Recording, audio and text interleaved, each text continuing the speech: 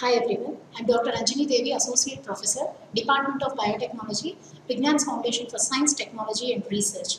I'm taking up the course Enzyme Technology for third year BTech Biotech students. In this today's session, we are going to learn about role of entropy in catalysis. Before we go in depth into the topic, we need to know what is entropy. Who have given this concept for the first time? The concept of entropy is first given by Boltzmann in 1800s.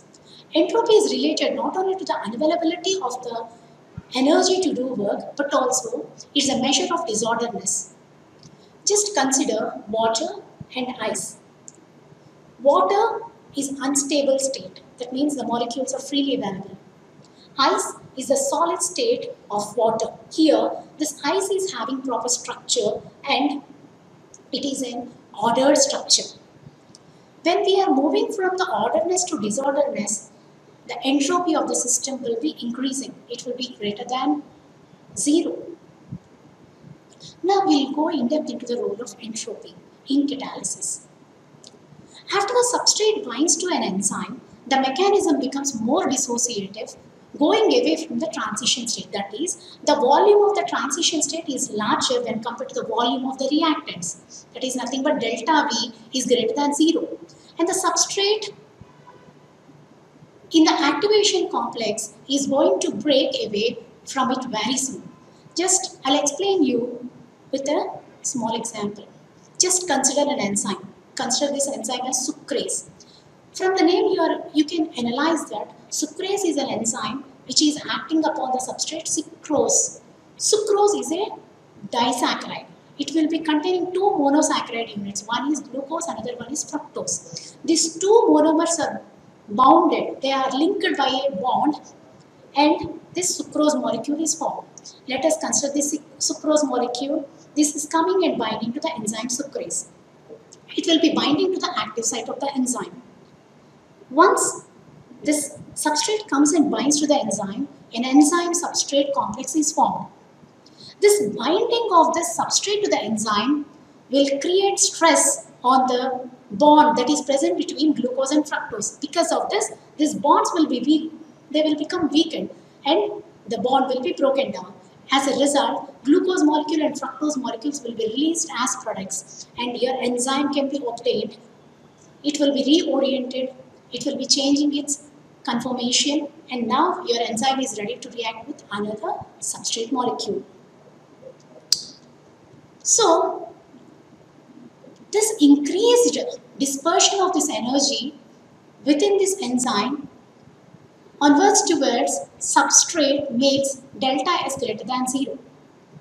The reaction proceeds on the enzyme more quickly now that the bonds in the reactants are more willing to break apart. This will be increasing the rate of the reaction. The enthalpy of the activation is negative. Enthalpy is represented by delta H, which is less than 0, thereby increasing the right hand side of the equation. Now your rate constant is represented by small k. It will be increasing. So when you increase the temperature, the rate will be increased. With increase in temperature, the reaction rate will increase until your enzyme is not denatured due to increased temperature. And now, upon binding of the substrate, the enzyme disperses at an amount of energy outside the substrate, which is called as binding energy. Thereby, it will be lowering the energy of transition state and decreases the activation energy. This activation free energy is reduced by around 10 kilocalories per mole due to this entropic effects. Correspondingly, the rate will be enhanced nearly by 10 to the power of 7 times compared to the uncatalyzed reaction. The entropy you are referring is nothing but the entropy of activation, that is delta S, which is a function of temperature and volume of activation. So, if the volume of the activation has increased due to substrate binding to the enzyme, the entropy of the activation will be definitely increased.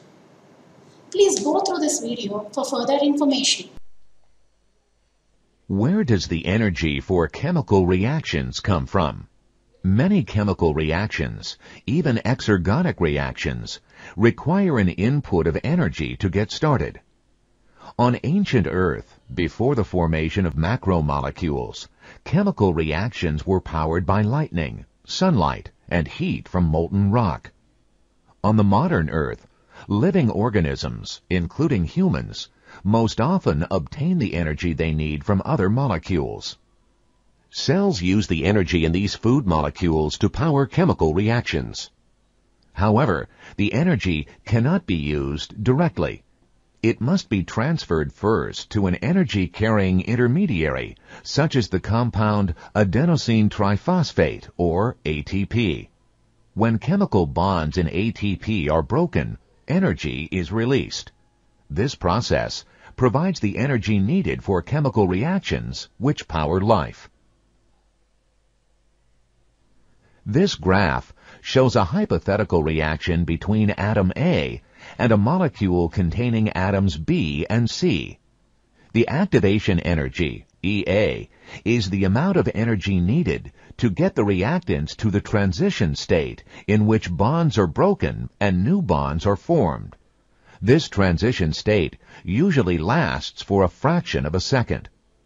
In this example, the products of the reaction are the molecule AB and the atom C. Because this is an exergonic reaction, some of the energy stored in the reacting molecules is released.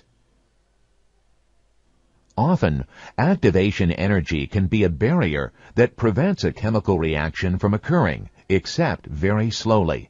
The activation energy for many chemical reactions can be reduced with catalysts. Without catalysts, many of the chemical reactions of metabolism would occur too slowly to support life. Catalysts stabilize the reactants in the transition state, allowing old bonds to break and new bonds to form. Even though the activation energy is lowered by a catalyst, the amount of energy released by the reaction is unchanged. In living organisms, most chemical reactions are catalyzed by proteins called enzymes. The three-dimensional structure of an enzyme is crucial to its function. If this structure is disrupted by exposure to high temperatures, for example, the enzyme stops working.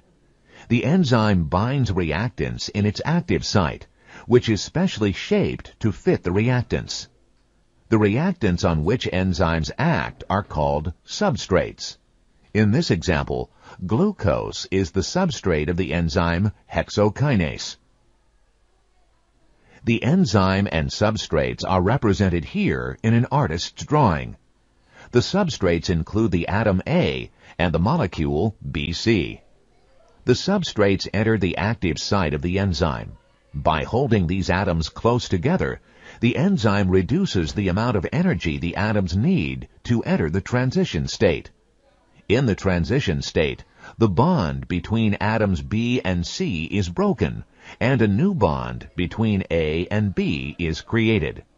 When the new bonds form, the products are released, and the enzyme molecule is ready to catalyze another reaction. Each enzyme is specific for only one reaction. For example, this enzyme could not catalyze a reaction between atom A and molecule BD.